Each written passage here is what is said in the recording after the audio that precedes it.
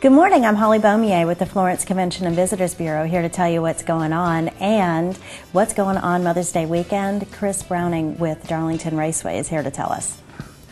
Holly, we have a lot going on Mother's Day weekend. The weekend will actually start off on Thursday night with the car hauler parade that originates in Florence at the Civic Center and makes its way over through Darlington, and the haulers will enter the racetrack Thursday night.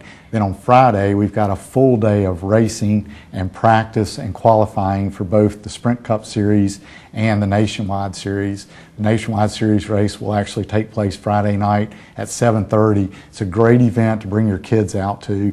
Saturday night is the big race, the Bojangles Southern 500.